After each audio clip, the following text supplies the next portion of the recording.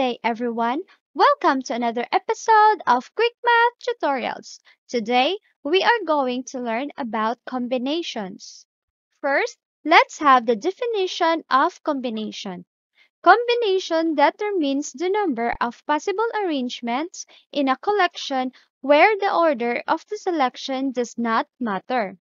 It is denoted by C, open parenthesis, N, comma, R, close parenthesis, or in some books we have sub N, C sub R, or C sub N, R, or C sub N to the power of R, which can be read as the combination of N objects taken R at a time. The formula for the combination is the combination of n objects taken r at a time is equal to n factorial over r factorial times n minus r factorial, where n is greater than or equal to r and r is greater than or equal to 0. For our first example, we have: in how many ways can a committee consisting of 4 members be formed from 8 people? For our solution, Rn is equal to 8 and Rr is equal to 4.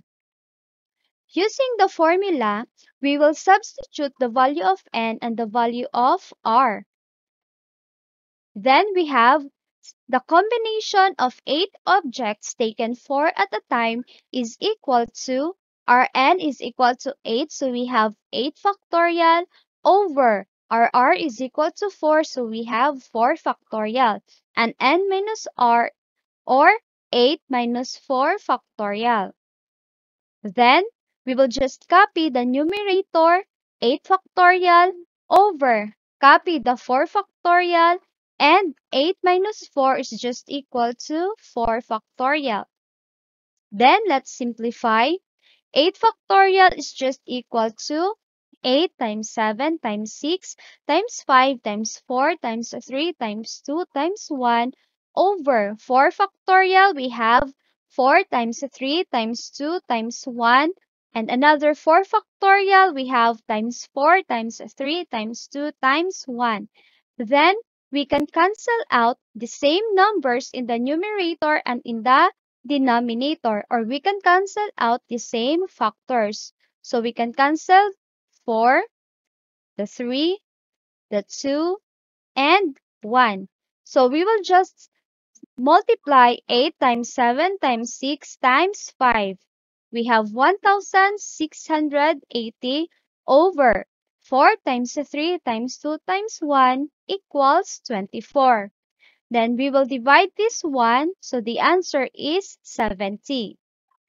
Therefore, there are 70 possible ways that a committee consisting of 4 members be formed from 8 people. Now, let's have our second example. In a 10-item mathematics problem-solving test, how many ways can you select 5 problems to solve? For our solution, Rn is equal to 10 and Rr is equal to 5. Now, using the formula, we will substitute the value of n and the value of r. So we have the combination of 10 objects taken 5 at a time is equal to Rn is equal to 10 factorial over r is equal to 5, so we have 5 factorial, and n minus r, or 10 minus 5. Then, just copy the numerator 10 factorial over copy 5 factorial, and 10 minus 5 is just equal to 5 factorial. Next, 10 factorial is just equal to 10 times 9 times 8 times 7 times 6 times 5 times 4 times 3 times 2 times 1 over 5 factorial is just equal to 5 times 4 times 3 times 2 times 1, and another 5 factorial we have times 5 times 4 times 3 times 2 times 1. Then we can cancel out the same factors. So we will cancel 5, 4, 3, 2, and 1. So we will just multiply 10 times 9 times 8 times 7 times 6 and 5 times 4 times 3 times 2 times 1. So we have 30,240 divided by 120, which is equal to 252. Therefore, there are 252 ways to select 5 problems to solve from the 10-item mathematics problem solving test. For our third example, we have how many different sets of 5 cards each can be formed from a standard deck of 52 cards.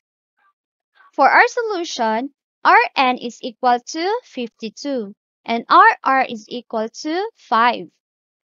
Now, using the formula, we will substitute again the value of n and r.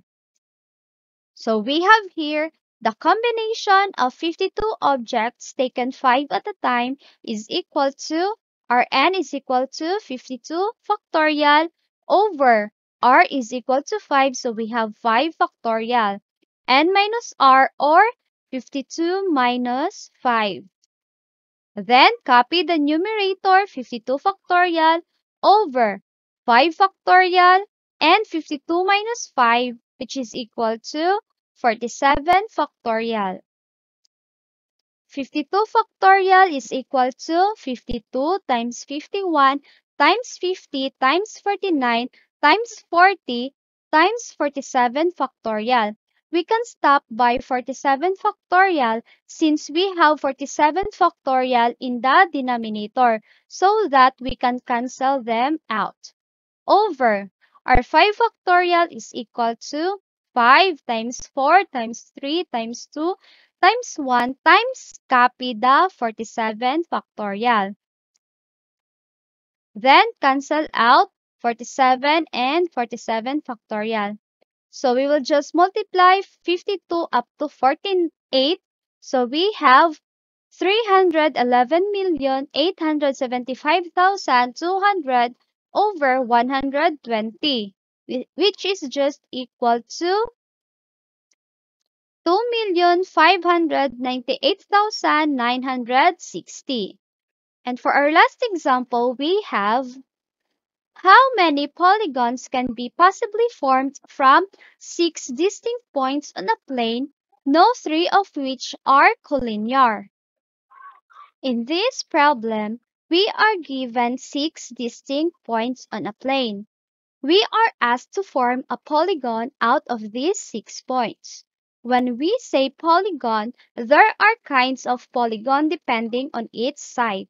So here, we can start with 3 sides, or what we call the triangle. Then next, we have the quadrilateral, which has 4 sides. Then we have pentagon, which has 5 sides. And last, we have hexagon, which has 6 sides. Now, we will solve for the combination of the triangle, the quadrilateral, pentagon, and for the hexagon. So using the formula, we will substitute the value of n and the value of r. So we have 6 factorial over our r is equal to 3 factorial times 6 minus 3 factorial plus 6 factorial over 4 factorial times 6 minus 4 factorial plus 6 factorial over 5 factorial times 6 minus 5 factorial plus 6 factorial over 6 factorial times 6 minus 6 factorial. Then we will just copy the numerator 6 factorial over copy 3 factorial. 6 minus 3, we have 3 factorial plus 6 factorial, 4 factorial, 6 minus 4, we have 2 factorial plus 6 factorial, 5 factorial, 6 minus 5, which is equal to 1 factorial. plus 6 factorial, 6 factorial, and 6 minus 6 is equal to 0 factorial. Then we have 6 times 5 times 4 times 3 factorial. We will stop by 3 factorial because there is also 3 factorial in the denominator so that we can cancel them out. So we have 3 times 2 times 1 times 3 factorial. Then here we have 6 times 5 times 4 factorial and 4 factorial times 2 times 1. Then we have 6 times 5 factorial, 5 factorial times 1 plus 6 factorial over 6 factorial and 0 factorial. So we can cancel 3 factorial, 3 factorial, 4 factorial, and 4 factorial. 5 factorial over 5 factorial and cancel 6 factorial over 6 factorial. So we have now 6 times 5 times 4, 120 over 3 times 2 times 1 equals 6. 6 times 5 equals 30. 2 times 1 equals 2. 6, we have to copy 6 and 1 copy 1. Plus, since we have 0 factorial and 0 factorial is just equal to 1. 120 divided by 6 is equal to 20. 30 divided by 2 equals 15. 6 divided by 1 equals 6. Then copy 1. 20 plus 15 plus 6 plus 1, which is equal to 42. So our final answer is 42.